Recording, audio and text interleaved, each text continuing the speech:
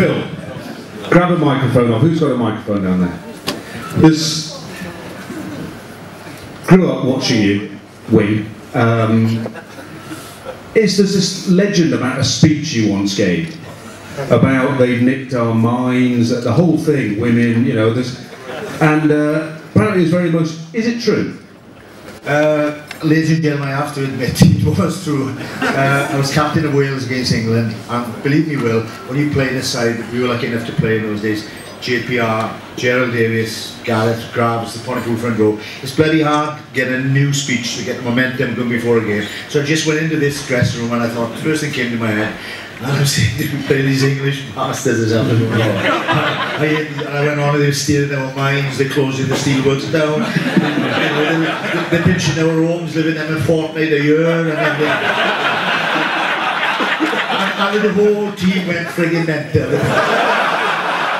There was only one man sitting like this there, Gareth, didn't take anything in. And then I said, and Gar, they're coming away and they're going to pitch our rivers as well. He loved his shit. They're bastards.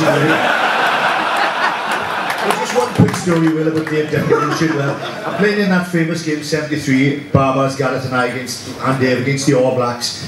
Edwards' try. And John Dawes, running out captain, says to me, as I on the pitch, Phil, your job this afternoon, look after David Duckham. He was like, I said, John, I'm only a kid, you know. You look after David Duckham, mark my words. 5 minutes in the game, Edwards goes blind, reverse pass out to myself, long floating pass for David Duckham to score in the corner. Ball goes straight into touch, no sign of David Duckham. I thought, man, the frickin' hell's he going now, isn't it? 5 minutes later, Slappy goes blind, back, chip for the corner for Dave to run in to score a try. No sign of David Duckham. There's an injury, ladies and gentlemen. I look back, 80 yards underneath our post. David Duckham is standing there.